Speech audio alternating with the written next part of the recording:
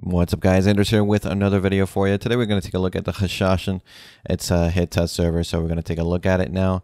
We're not going to go over every single skill just because we've done a skill analysis already.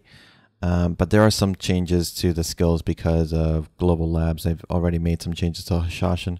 The main one I want to talk about is the dash is now a super armor, invincible super armor. So super armor, iframe, super armor.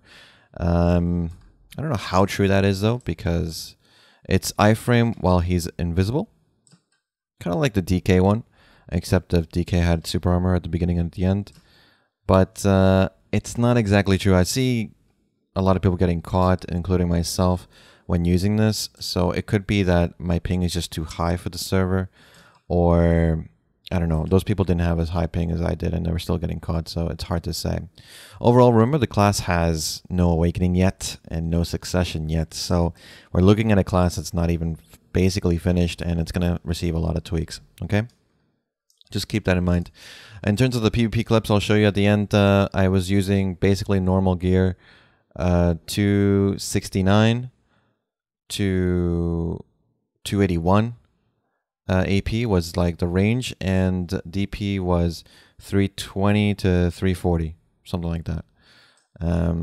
Pretty much as close as to like what normal gear looks like for me. So there's that. Anything less than that, not a great time. I was versing a Hashashin that was 305 AP. Alright, so let's see. We have the basic attack has also changed. It's no longer HP regen. It's a mana regen because the class lets you use mana. It's kind of like a male Sork in that way. It does consume a lot of mana, and it does consume a lot of stamina. So that's why we have a passive here that's 150 max MP and 300 stamina. The other passives are evasion and accuracy, really good. I think the only other great passive would be crit damage. So it's not bad to have these two. This is also its other passive, which is increased movement in desert, no stamina consumption when running in the desert, and increased resistances to desert disease. There's a couple things about the Hashashin. Honestly, after playing around with the class for a while, it looks to be like playing like a Musa, basically.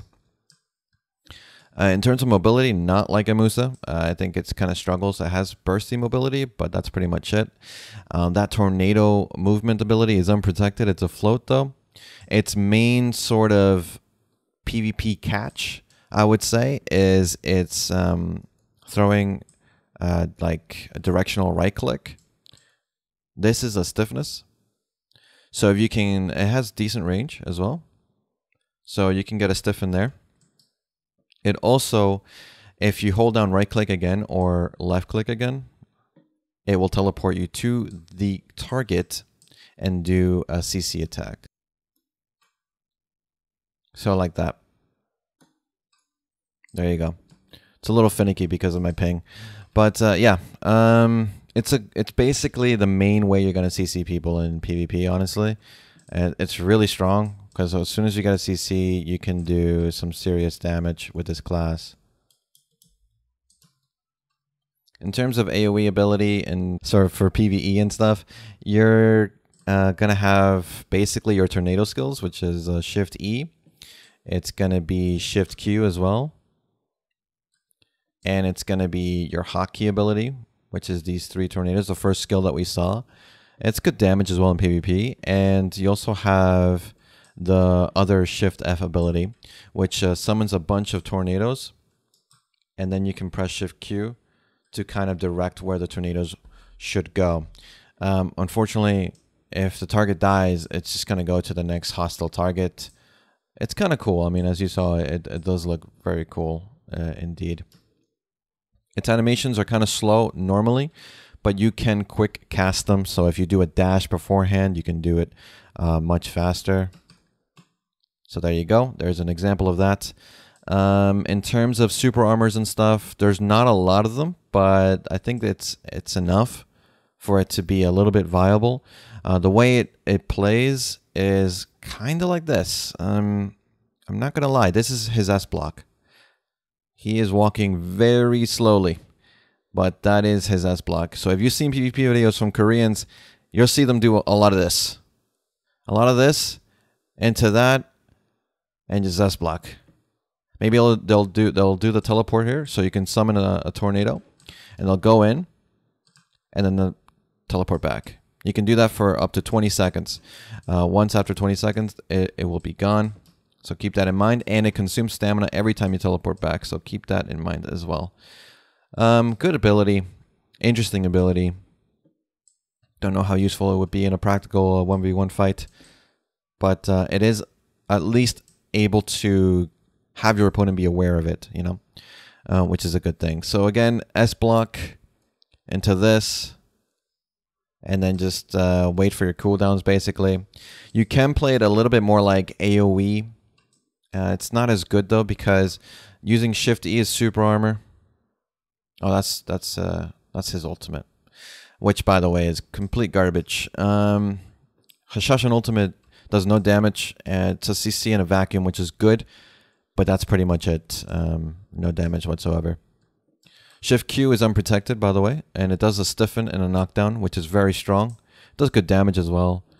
The tornadoes themselves do okay damage. They're not really, like, you taking damage from them isn't going to hurt unless you have, like, basically no DP whatsoever. For the most part, you have a small frontal engage, which you just saw with this frontal F. It's super armor. It's very protected. It's very reliable as well. Apart from that, you're just basically going to be doing this a whole lot. Just trying to get maybe a sort of stub arrow stiffen, and then go in and teleport to them with the CC bound that you can do. In terms of combos, I mean, there's a couple things you can do. The good thing about the class is you can find a lot of cancels, which is nice. So it does look cool in that sense, and it does do a lot of damage in that sense. But, I mean, right now, of course, its main problem, I would say, is it has no grab.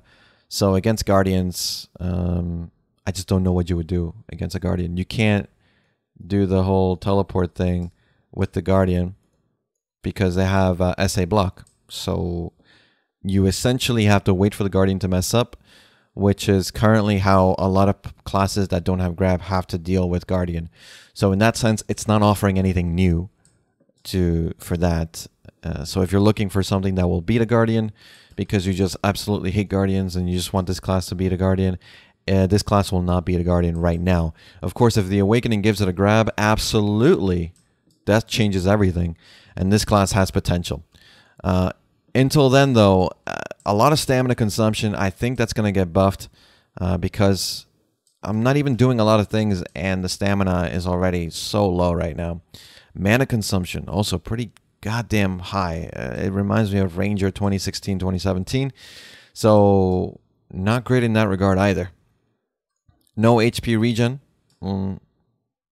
Like, you know, if you play a LAN, don't expect HP regen on this class.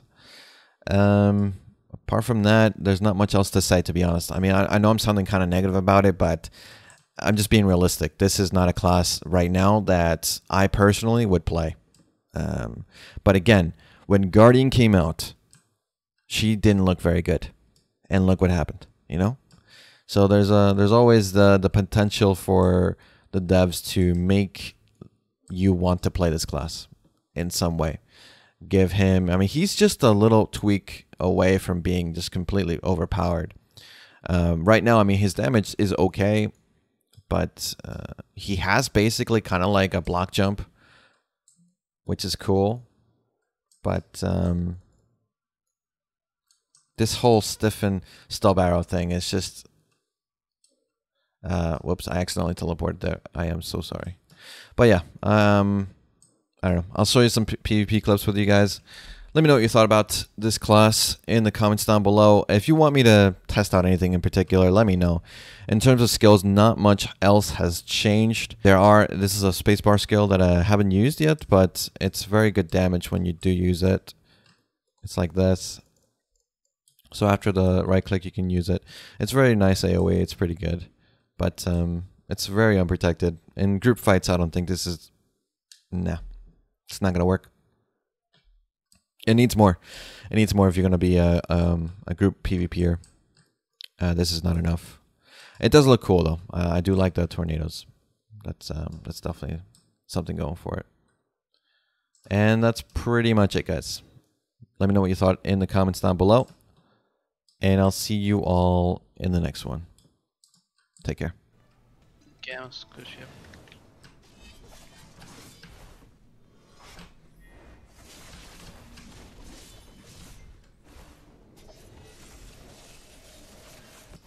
This class, ultra skewer, bro. Holy shit.